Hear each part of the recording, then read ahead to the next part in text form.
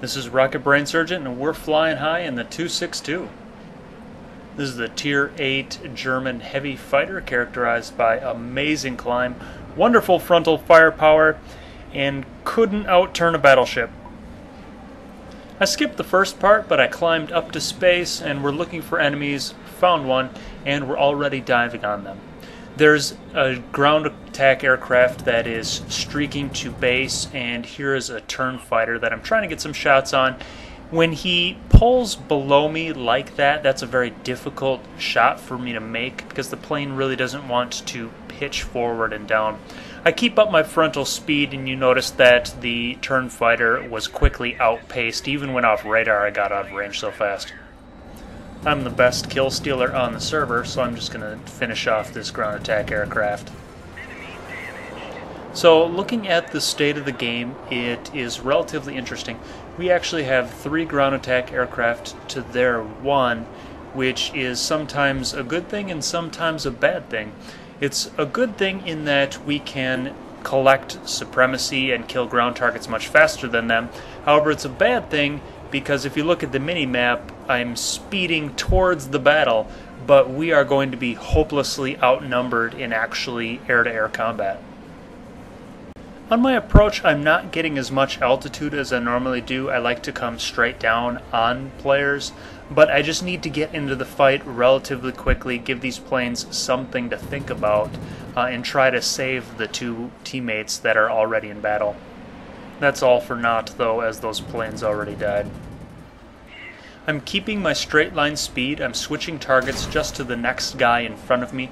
I don't want to do a ton of speed bleeding turns since this thing just doesn't turn that well anyway.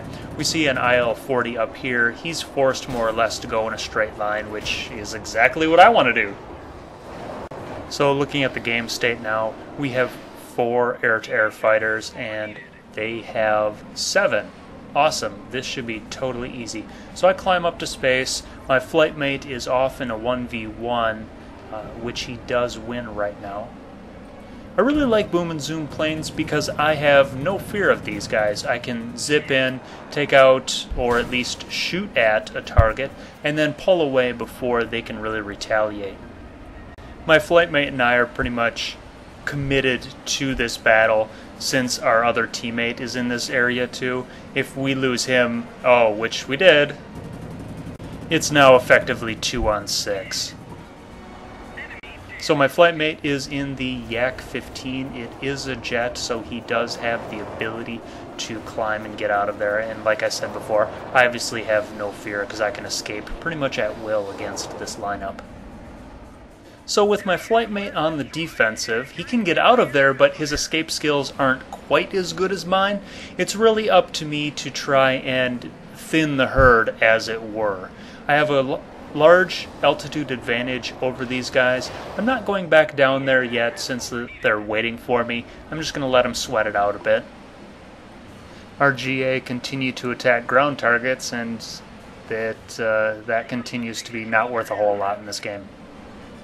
So I notice that my flight mate is in trouble. He's pulling someone towards me, and he is directing me to get the Spitfire. So I line up the Spitfire that's on his tail, and it's a pretty simple kill. I end up taking a whole lot of damage from that BF-109Z. Quickly pull up to not only prevent him from pulling around on me and finishing the job, but also to avoid the head-on. We actually luck out and have a couple of their planes go and attack some of our ground attack aircraft, and our ground attack aircraft actually manages to take out one, so that's a pretty huge help, making it a much more manageable 2-on-3 or 2-on-4 in the middle. I accidentally flew above 5,000 feet, and when you're that high, the game limits you, and it feels like you're flying through tar. Diving on the 109Z, I get what looks like an okay shot, but I absolutely don't damage him. That shot is just really hard to hit. Notice that I'm pulling off to the left, making him do pretty much a 180-degree turn.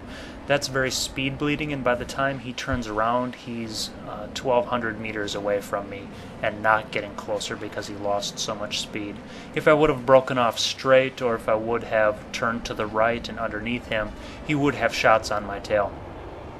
That last part about what direction you're going to fly when you pass someone is incredibly important, and it could have meant the difference between success and failure here. Pulling around on the 109Z, I'm not sure if he doesn't see me or what, but the shot is pretty easy. I think the first crew skill, the increased view range, is incredibly important to get. I think it's actually required, because otherwise what happened there is, I'm guessing I was above the cloud cover and he was below it, or he was in it, and that's why he couldn't see me. Or he couldn't simply see me because I was greater than 1,500 meters. Either way, I think it's very important to get that skill. Instead of drop down and getting that plane that's going for our headquarters, I'm going to help out my flight mate and nearly get rammed in the process. So the downside of boom and zoom aircraft is I really can't pull around that quickly and help out my flight mate, so I just have to trust that he's going to survive a little bit until I can actually pull around. It takes several thousand meters to do it. I don't have a shot on the other plane that's actually chasing my flight mate, but a BF-109Z tries to climb into the vertical with me. He's going to sustain the accuracy penalty while firing up. I'm going to get an accuracy bonus while firing down, and it leads to him dying and me taking no damage.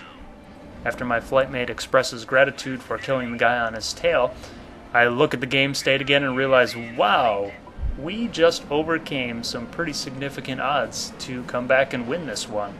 Huge props to my flight mate for surviving for that long against crazy opposition. I also want to point out that the supremacy advantage that we've held all game has done what it always does. Absolutely nothing. And now it's for that time-honored tradition where we hit the last GA so hard that candy comes out. Or at least XP and credits. We both decide on a ram, but the guns on the planes are just too strong. People keep talking about this XP nerf, but that was 2,700 experience. Seems good. Hope you enjoyed. Happy hunting.